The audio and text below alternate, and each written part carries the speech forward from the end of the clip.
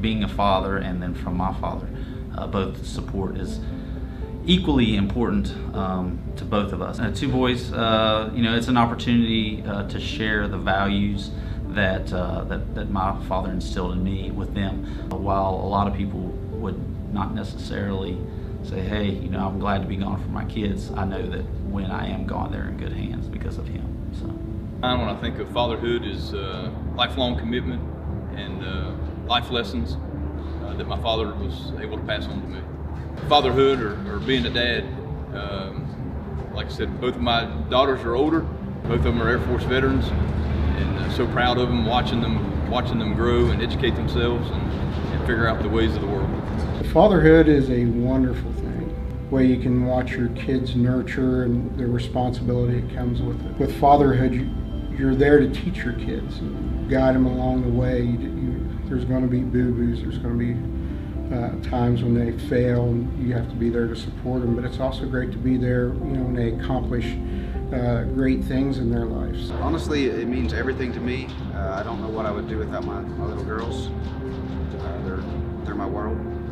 Kenna and Harper, I love you, and I can't wait to get home and see you and hold you again. The thing that I enjoy most about being a dad is just watching him grow, spending time with him, and just seeing him evolve into the man he's becoming. On this Father's Day, I want to tell Logan that I love him, I miss him, I'll be home soon, and I'm very proud of him. First thing I think of is sacrifices you have to make sure your kids are happy.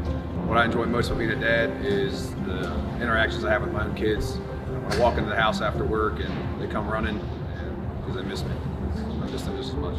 First thing that comes to mind when I think of fatherhood is dedication.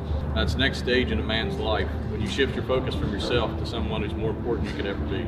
Even though I'm not there, I'm always thinking about them, and I can't wait to get home. I love every one of them. To Patrick, to Nathan, to William, to Lauren, you're everything to me. You're what make the world go around. You set the stage for everything that is to come. You know, my wife is my foundation. She's what, you know, took me from a very rough piece of clay and molded me into something that, you know, I look in the mirror and I'm happy about. That rough piece of clay that my wife, you know, helped shape and mold me into what I am today. It had to start somewhere, and that started, you know, with my parents, and my dad was a big part of that. Thank you just for giving me the tools and the balance to be who I am today.